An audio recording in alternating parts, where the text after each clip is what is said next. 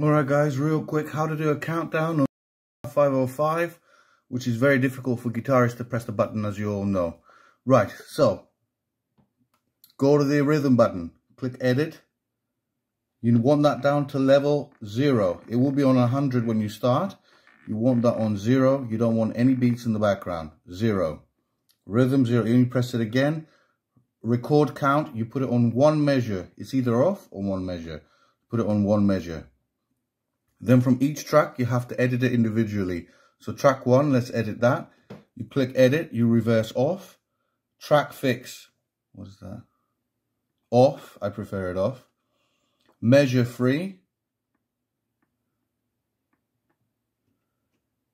And reverse off, so that's it. So you press and it starts, it does a countdown of 4 beats. 1, 2, 3, 4, and it starts. I can't edit that, I don't know how to do that yet. Let's count to 4. 1, 2, 3, 4.